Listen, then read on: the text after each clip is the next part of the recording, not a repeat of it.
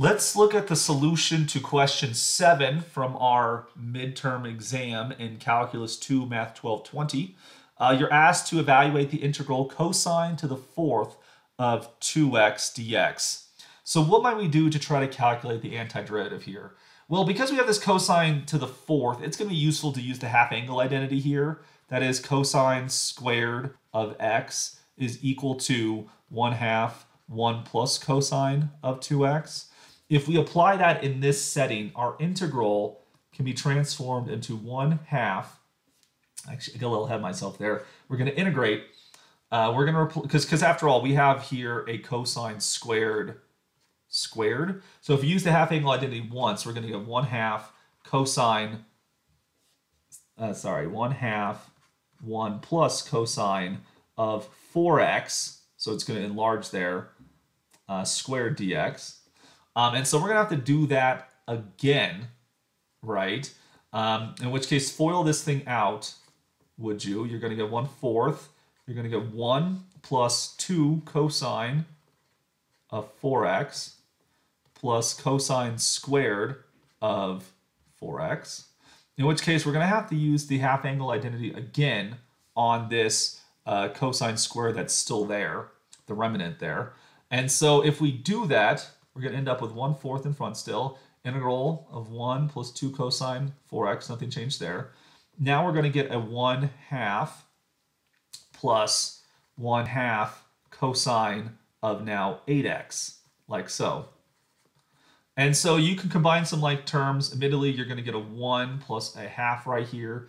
That would give you 3/2 that we're going to integrate. And then if we do that, you're going to integrate this thing.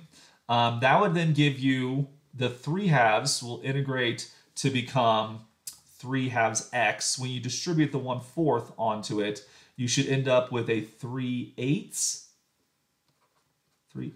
times x as the first part. All right, next let's consider the 2 cosine of 4x. The antiderivative of cosine is sine, but because of the 4x here by the u substitution, you actually have to divide by 4. So you can take 2 divided by 4, which is 1/2, but you have to also distribute this 1/4 right here.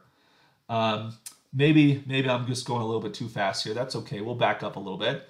So we're going to get 1/4, the integral of 3/2 x. Next, we're going to get 2/4 sine of 4x. And then for the last one, you're going to get 1/2 times 1/8 sine of 8x. Don't forget your constant there. And so now as you distribute this 1/4 onto all the pieces, 1/4 times 3/2 x gives you 3/8 x. Next, the 1/2 here or the 2/4 actually becomes a 1/2. So we're going to get 1/8 sine of 4x, like so.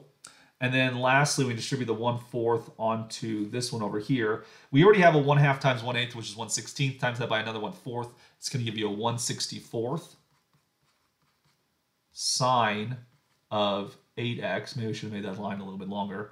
And then finally, don't forget your plus a constant. As we are calculating an indefinite integral, the plus c is part of it because we're looking for the most general antiderivative, and missing the plus c is actually a forfeiture of a point there. So you want to watch out for that. And so this would give us the antiderivative of this function using the identity, this half angle identity combination with some FOIL and other algebraic techniques.